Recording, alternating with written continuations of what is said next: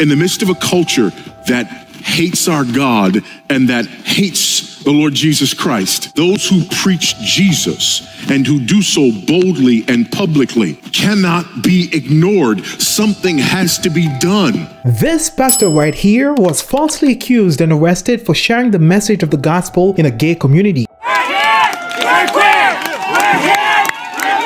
The fruit of our boldness is opposition, marginalization. We will be shunned, we will be passed over, we will be accused. And this preacher was arrested for preaching the gospel at a pride event. We're here! We're queer! Don't with us! We'll up! We're here! We're queer! We will be called names. We will be. It's inevitable. And this street preacher was rudely interrupted and harassed for preaching from John 3:16. His one and only Son, that whoever believes in Jesus would never... Why? For my name's sake. They persecute you because they hate me.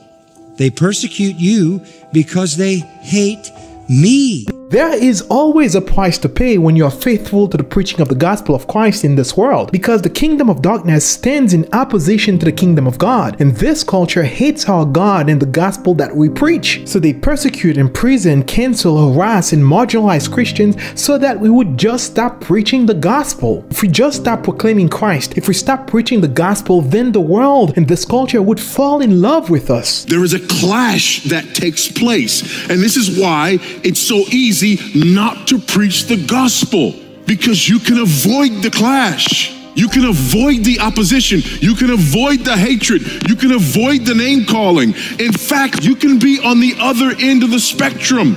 You can have people love you and applaud you if you just stop.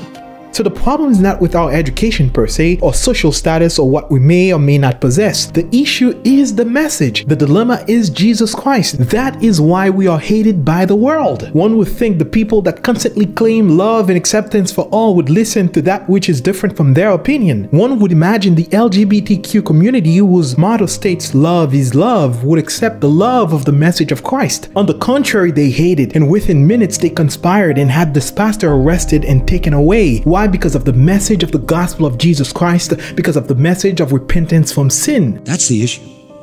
It isn't that Christians are unkind, unlovable, not nice. It's what they represent that the unregenerate hate. They represent the gospel, which indicts all these as sinners on their way to hell, who need to repent and believe in Jesus Christ, and that's the only way to be saved. They hate that message. They hate the Christ of the gospel. Everyone may seem to get along with you at work, in your neighborhood, in your family, but the moment you mention the name Jesus Christ, that's when you see a fork in the road, and those who are willing to gather with you scatter. Because of the name Jesus Christ, parents disown their daughters, they dissociate themselves from their sons, and turn their backs on family members who have decided to follow the Lord Jesus Christ. The moment you mention repentance from sin, salvation from hell, faith in Jesus Christ and Christ alone, those that used to be your friends simply cannot get along with you anymore. Why? Because of the in the message that we preach. There are many of you who on your jobs you've been told, don't use that name. Some of you may have even been reprimanded for using that name.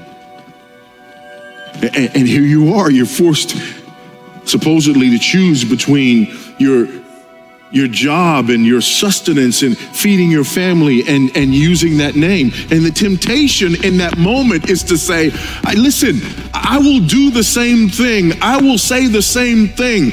I will just tiptoe around the name. So what do we do?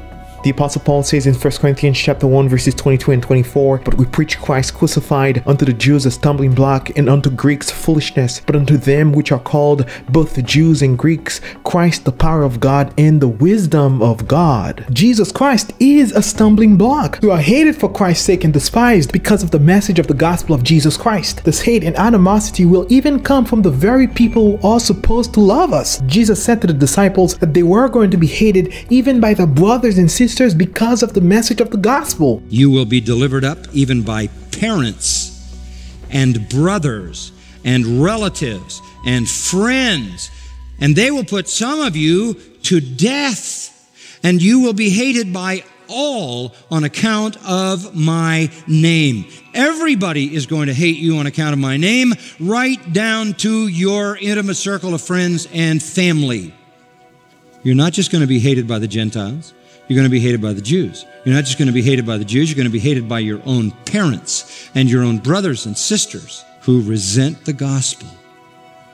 You're going to be hated by everyone because of my name, for my name's sake, because you identify with me. That is why Christians all over the world are being persecuted because of who they represent. They are imprisoned and killed by the thousands because of the Spirit who lives in them. They are targeted because of the message they preach. That message convicts sinners of their sin and tells them clearly that if they do not repent and put their faith in Jesus Christ, they will die and go to hell. That message the world hates and rebels against God for it. This rebellion is found in everything that we do and touch, and it's happening ever increasingly on every level in our culture and in every sector of our society. For every age group, we are seeing a rise in blatant, in-your-face rebellion against God. It's in the stores you shop in. It's in the schools where you send your children to. Our military commanders have turned their backs on God. Our teachers have turned their backs on the truth of the Bible. Our doctors, universities, and government more and more seem to be collectively building a new Tower of Babel painted in rainbow colors, shaking their fists against God. And since they cannot literally fight God, they redirect their hate and animosity towards the representatives of God, namely Christians.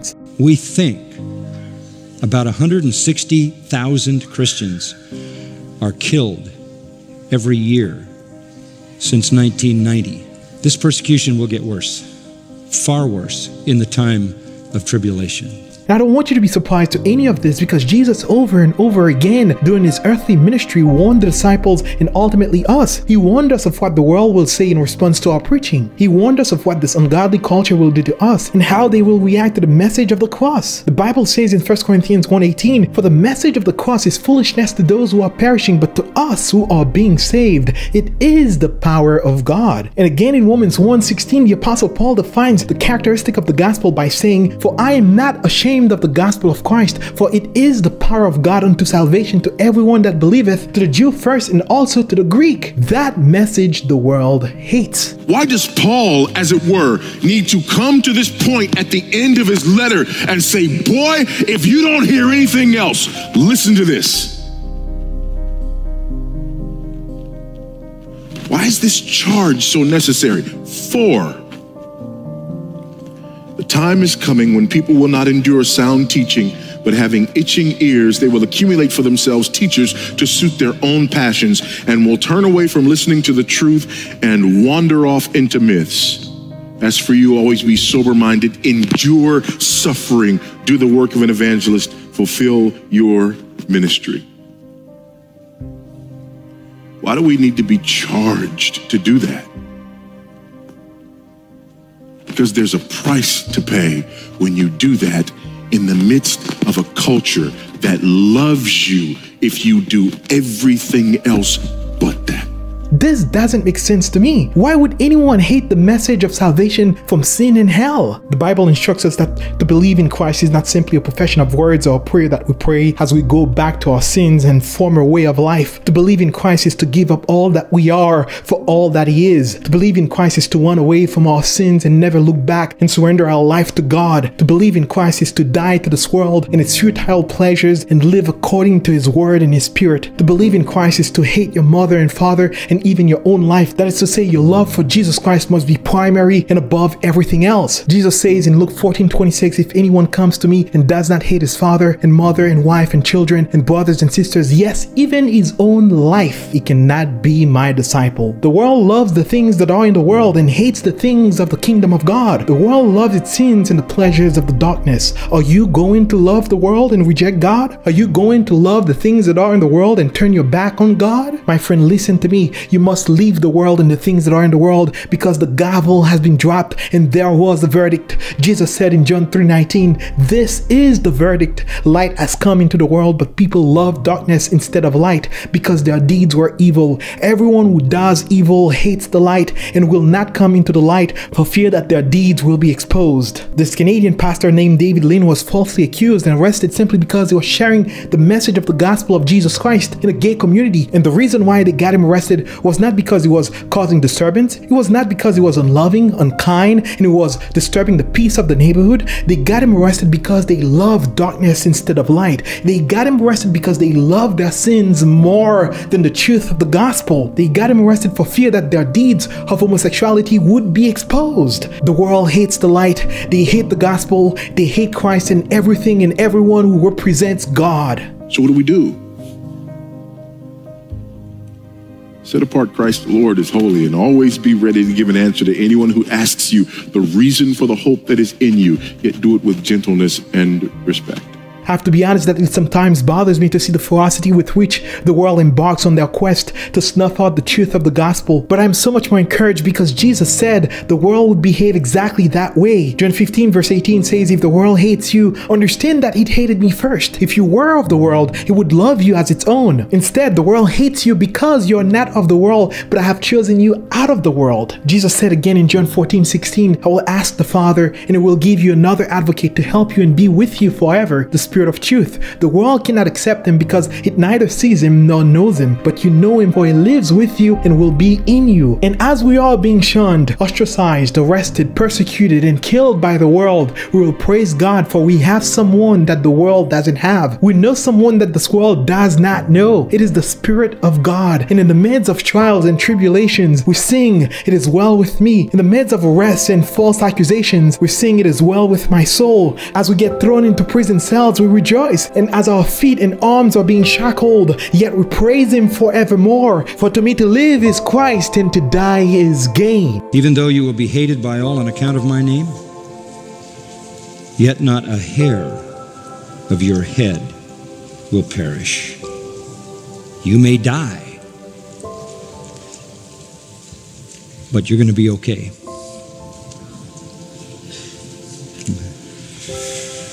The worst that can happen to the believer is the best that can happen to the believer.